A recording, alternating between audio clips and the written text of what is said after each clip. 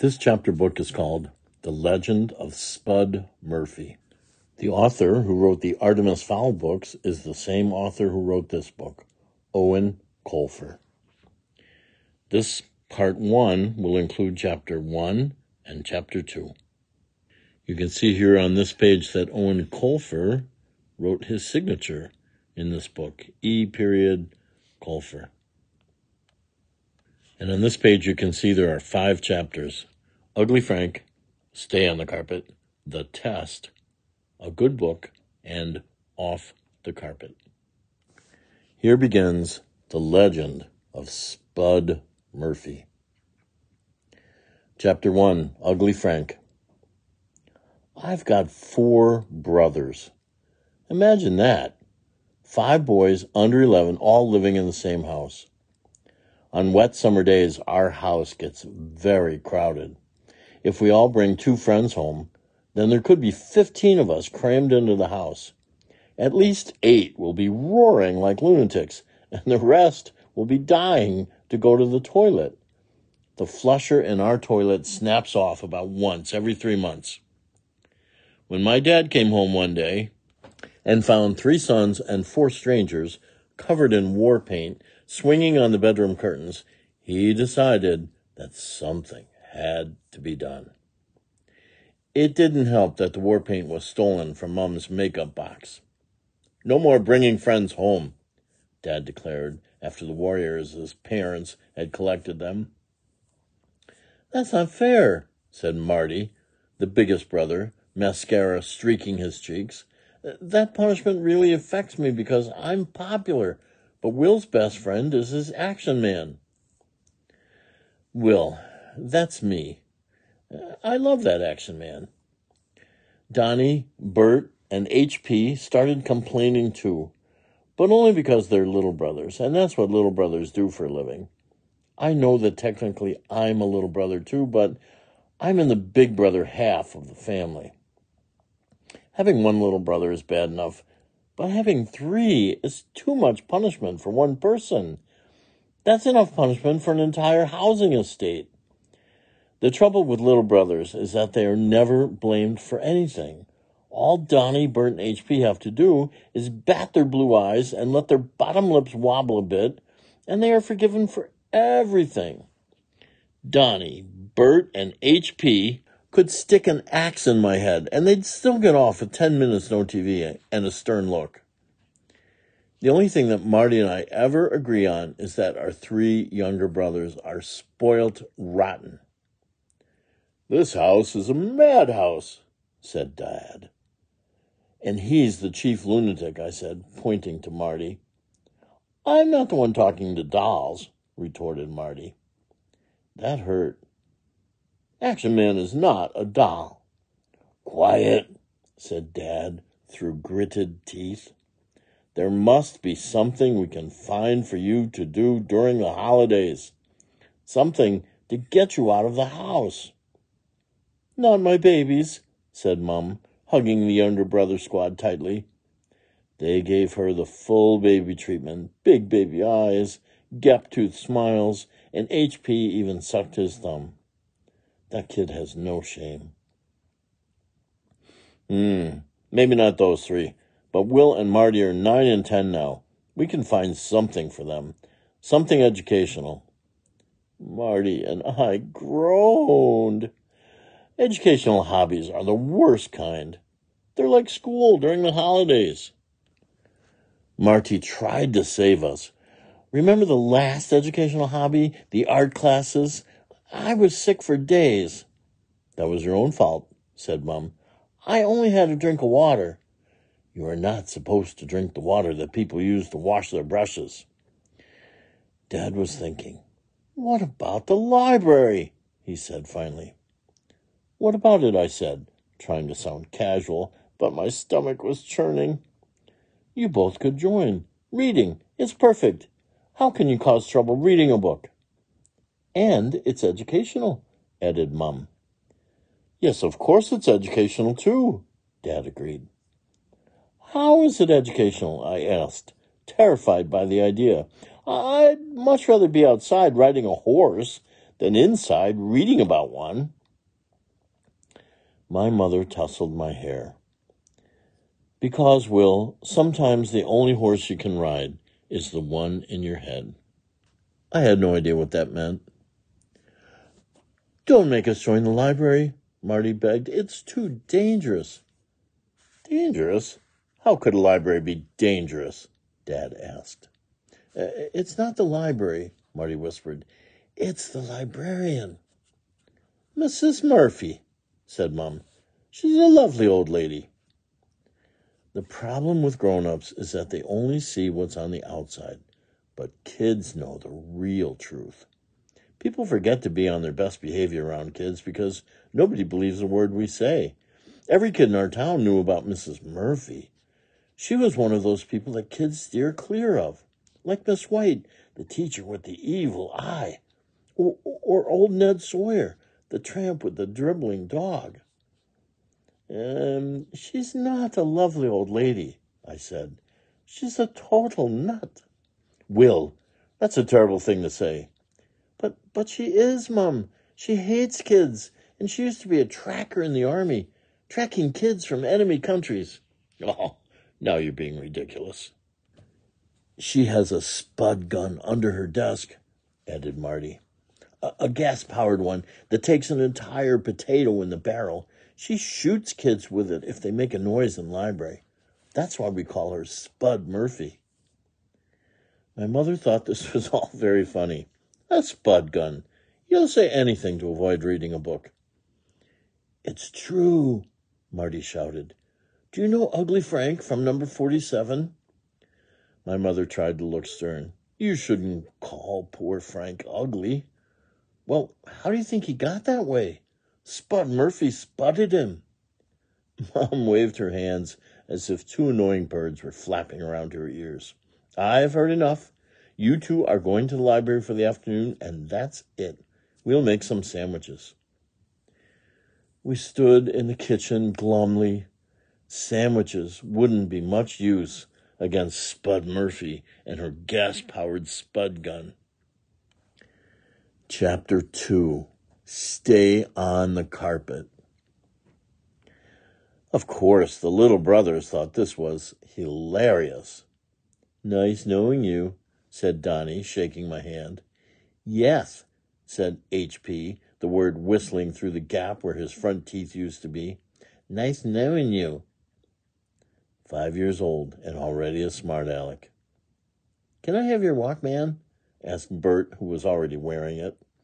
I swatted them with my Action Man. Do you hear that, Mom? They're teasing us already. Oh, they don't mean it, said Mum. Do you, my little men?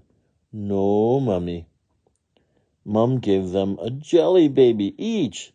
I thought my head would pop with the unfairness of it all. Now, Marty and Will, go upstairs and wash off the rest of my lipstick. We leave in 10 minutes. There was no escape. We pleaded and whinged for 10 minutes solid, but Mum was not giving an inch. The library will be good for you, she said, belting us tightly into the back seats of the car. You might even learn something.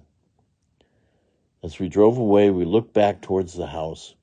Donnie was at the bedroom window, enacting a little play for our benefit. He had scrawled the name Spud across the front of his white T-shirt and was scolding a small figure standing on the window ledge. My heart jumped. It was Action Man. Donnie's scolding grew more and more furious until eventually he picked up my unfortunate toy by the heels and began whacking him against the ledge. No, I squealed. Stop the car. Donnie is killing Action Man. Mom laughed. Really, Will? Killing Action Man? You have to come up with something better than that. Through the window, I could see Bert and H.P. clapping wildly as Donnie took a bow. Mom dropped us at the library on her way downtown. I'll pick you up on my way home, after I collect your dad from work. We nodded, both too scared to talk. Mom pointed her fingers at us like two imaginary guns. Try not to get spudded, okay? She was joking, but we couldn't laugh. We couldn't even manage a smile. Mom would be sorry when she came back, and our faces had been blasted by soggy potatoes. Right, off you go, up the steps. I'll just stay here to make sure you go inside. I growled quietly. Our plan had been to hide around the back for a few hours. Mom was smarter than we thought. We climbed the concrete steps to the library doors. I decided to go first because Marty told me to. You're probably wondering what we were so scared about. I bet you're thinking that we were a pair of gutless chickens who would have been better off at home sewing our names onto handkerchiefs. But that's because you think libraries are happy, colorful places where the librarians actually like children. That may be what most of them are like. Oh, but this one was different. It was a place where serious men read serious books, and nobody was allowed to show even a glimmer of a smile. A smile could get you thrown out. A titter could get you spudded. And if you laughed aloud, oh, you were never seen again. A little boy rushed out of the library straight into Marty. The boy had tears coming out of his eyes, and someone had obviously been dragging him along by the scarf. He grabbed Marty's jumper. "Don't go in there," he cried. "For the love of God, don't do it. I was 1 day late with 5 go to Smuggler's Top. Just 1 day, and look what she did to me." And just like that, the boy was gone, trailing a wrinkled scarf behind him with only a puddle of tears to prove that he had ever been there. "Wait," we cried after the fleeing figure. "Tell us what Spud did to you." But it was no use. The boy had disappeared into the back of a dark car and sped off to safety. There was a porch outside the library. The porch's walls were covered with posters about things like book groups and art competitions. All very educational. We looked at the pictures on the posters anyway.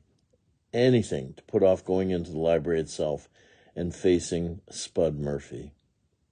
We stayed there until Mom came up the steps and knocked on the window.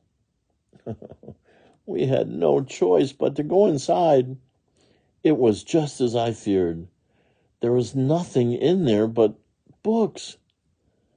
Books just waiting to jump off the shelves and bore me silly. They seemed to watch me from their perches. I imagined them elbowing each other. "Look," they said, "2 more kids having too much fun. We'll soon put a stop to that." The library seemed to go on forever. Row after row of wooden bookshelves bolted to the floor at the bottom and the ceiling at the top. Each row had a ladder with wheels on the upper end. Those ladders would have made great rides, but there was zero chance of children ever being allowed to actually have fun in here. "What do you want?" said a voice from the other side of the library. My heart speeded up at the very sound of that voice. It was like 2 pieces of rusted metal being rubbed together. I held my breath and looked across the huge room. An elderly woman was leaning on a massive wooden desk, her knuckles bigger than acorns.